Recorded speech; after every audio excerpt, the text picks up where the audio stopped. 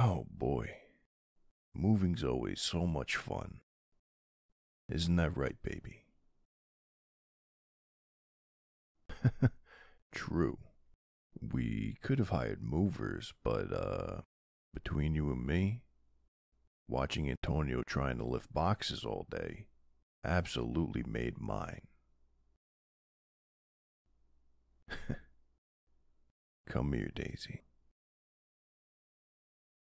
Who cares if we're sweaty and gross? We've been married for half a decade. I think we've hit the threshold on gross for now.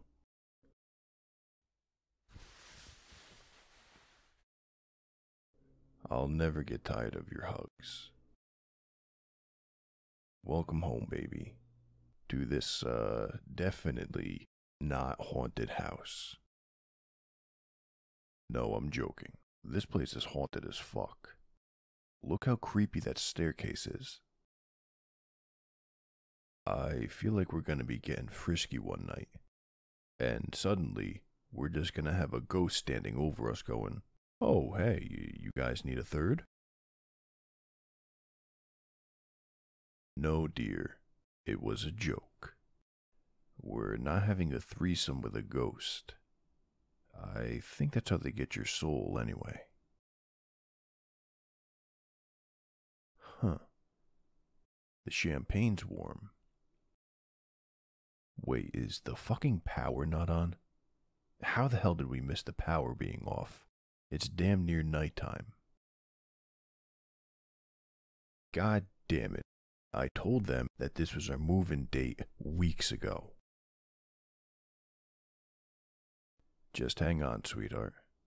I'm gonna make a call to the energy company, and they're gonna get their ass down here and fix this. I'm not having my baby spend the first night in their new home without the comfort of air conditioning.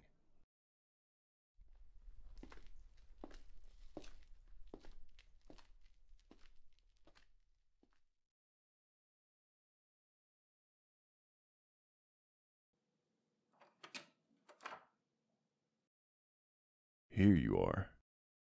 I'd wondered where you'd gone off to. You're still planning out what this room will look like in a few months, huh? I gotta say, I'm still nervous. No, of course I don't regret it. Emily is a great kid. I adore every waking second we get with the little troublemaker. But at the end of the day, we're still mobsters, Daisy. Adopting a kid is wonderful. But I worry about their safety. Yeah, big tough Enzo is just a marshmallow, I know. And you're probably right. Ain't nowhere safer in the whole world than with us by their side. We're gonna raise her right. Love her and protect her. Until we're, old and decrepit and she's visiting us at the old people home. I love you, baby. I know I say it a lot. I don't want you to forget for even a moment. You saved my life. You gave me purpose again. And, you're a pretty good kisser, too.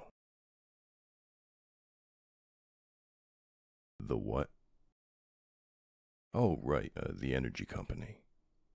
They said they'll be here tomorrow morning. But seeing how it's, the middle of summer, I think we should get a hotel room for the night. You've got another idea. Okay, what are you thinking? Close my eyes, and you'll lead me there. Sure thing, dear. Whatever you say. Holy shit. You built a whole garden on our roof? How the hell did you put a garden on the roof without me noticing? Yeah, I think Emily will love it too. You think we should sleep out here tonight, huh? Well, it is a lot cooler out here. You know, that doesn't sound too bad. We could get some food delivered, have a nice bottle of champagne, and enjoy a nice night under the stars. Sounds good, right?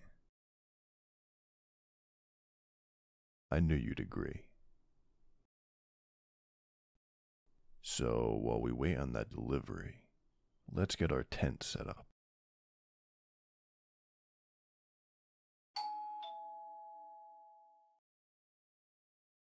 And here we are. One bottle of champagne and one giant, greasy pizza.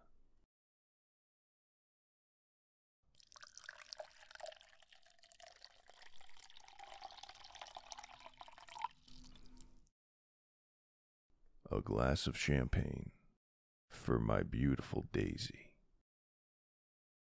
It's not going to balance out this heart attack of a pizza, but the bubbly is nice once in a while. Happy anniversary to you too, baby. What did I get you? Obviously, the pleasure of my company. I mean, come on. Ow, no punching. Okay. There may or may not be an all-expense-paid trip to Europe somewhere in your future. Yeah, you're welcome. Only the best for you, my love. You know, it's kinda wild to think about what the future may hold for us. But as long as you're by my side, I know we're in for one hell of an adventure.